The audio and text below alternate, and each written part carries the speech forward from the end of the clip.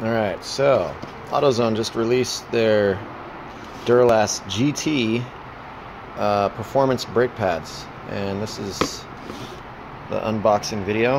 We have, they say it's carbon fiber technology.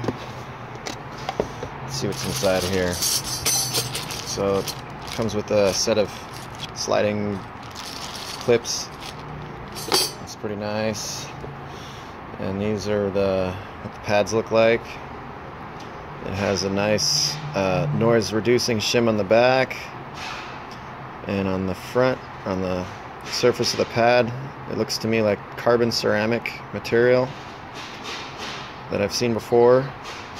And this is going to be higher friction than ceramic and pads, that's for sure.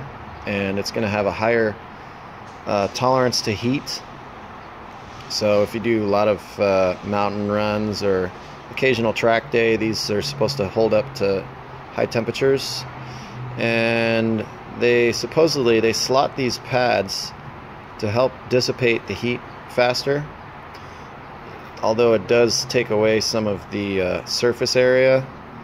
We're going to see how well that works.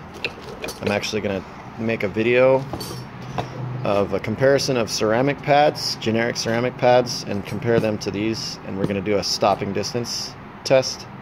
So stay tuned for that.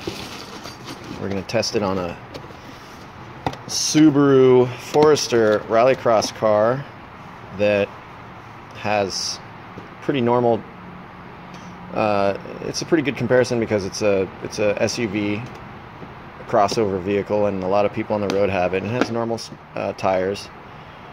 And we're gonna do a full stop test with the old brake pads, and then we're gonna install these brake pads and break them in, and then we're gonna see if the stopping distance has increased, and we're also gonna test to see the heat resistance of the pads. And made in USA, so that's a plus.